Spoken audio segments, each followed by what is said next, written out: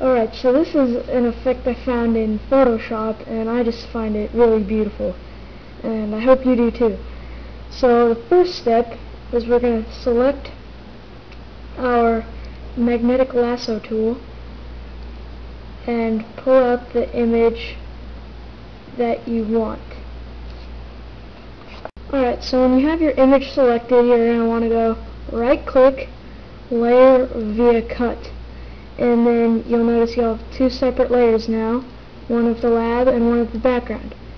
You're going to go down to the layer that holds the background, in this case the grass, and you're going to hit Filter, Blur, Gaussian Blur, and then you want the radius to be around 3 pixels.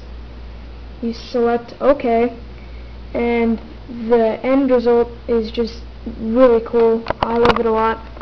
You see you've got a blur around the yellow lab, and it just makes the yellow lab stand out, and it just looks really cool. So I hope you guys enjoyed this. Go out and do this yourself. You'll be amazed at all the cool photos you'll get from this simple effect.